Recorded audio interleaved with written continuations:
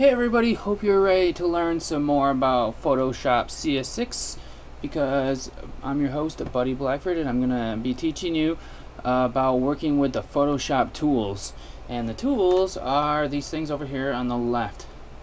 Now there's a whole slew of these. The Photoshop made about 70 of them, I think, and I know that there's just 11 selection tools alone, and it's pretty sweet. So we're gonna go over these, and there's so many of them. I'm not gonna go through them all in this tutorial. I'm just gonna give you a good indication of the different kind of groups that you have there. So sometimes when you start up your Photoshop, your tool selection panel might look like this, or if you click on this double arrow here, it'll be this a long way. So whatever you like better. I like it more condensed like this because I can get to the tools faster.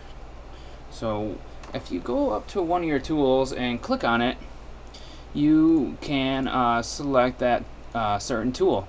Now if the tool has an arrow down here in the corner, as you can see on this rectangle one here and this one with the lasso, they got little arrows down in the bottom right corner. If you click and hold, you can bring up a few more extra tools that are within that set. So that's pretty cool. Now if you look at some of the tools, if you hold down on them, they have these letters next to them. Those are the hotkeys. So the hotkey for rectangular marquee tool is M. So getting to know the hotkeys while you're using Photoshop will speed up your workflow tremendously, and you'll be ahead of anybody else that doesn't know how to use the hotkeys in terms of speed. Now once you get your hotkeys down and you're good with knowing which goes to what, then you start learning how to use the tools effectively, and then you can be really great at Photoshop.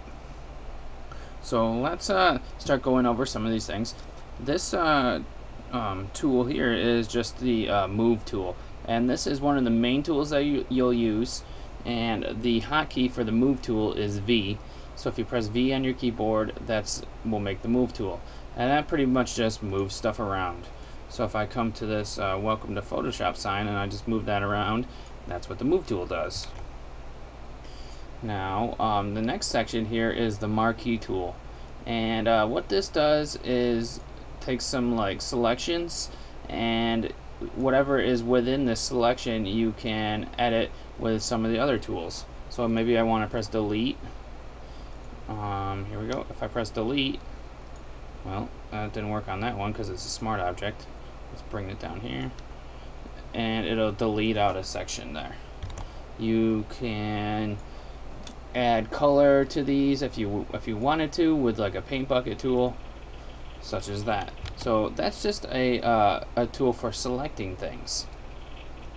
Now also below it, this is the Lasso Tool, and it comes with the polygonal lasso tool and the magnetic lasso tool, and these are for also selecting things. You can draw a selection with the lasso tool, and it'll create a selection for you.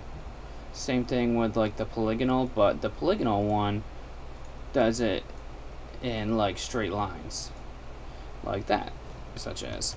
Now I'm not going to go over every single tool, but keep in mind what these tools are used for. Now if I come up here to select and then go to deselect, it'll get rid of the selection for us in case you're messing around with the different selection tools. We've got our magic wand tool here, and within this we have the quick selection tool and the magic wand tool, and these are used for selecting things quickly. So they usually select something of around the same color, so you can try, I'll try to select this woman's shirt. That didn't work. And it tried to select as much of it as the shirt as it could based on color, but there's too much of a color difference within that. So it's a lot easier to select things with the magic wand tool and then come through with the quick selection tool and add to the selection. So I could add like this, and now I've got a decent amount of her shirt added. So I mean, that's a little bit of how you use those tools. We've got the crop tool here, which we've got a perspective crop, which is new. We've got slice and slice select tool. So these are for cutting things out. So if I select her face and press enter, it will crop out everything else and just have that. So I'm going to go to edit, I'm going to go to undo to undo what I just did last time. So when you're messing around with your tools here and checking them out, the way to undo what you just did is go to edit, undo, or edit, step backward. So we can go on to the next one. This is our color selector tool. So this is actually called the eyedropper, but pretty much it's just used for selecting colors. So if I want to go select like this pink color here, and I click on it with this eyedropper tool, it's going to change our color here and over here to that pink color. Now these other tools here, we've got a ruler tool, which can be used to create ruler lines. Oops, I just hit the wrong one. And then we've got our note tool that we can use to write little notes, and then you can use those to come over here into the note panel to open up little notes that you leave around for other people that might have been using it, or that might use this after you, or if you're coming back to it later. Let's get that out of there. We don't want that on there. Now let's move down to the next set of tools. We've got our spot healing brush tool here, and these tools here are used to work on actual photos.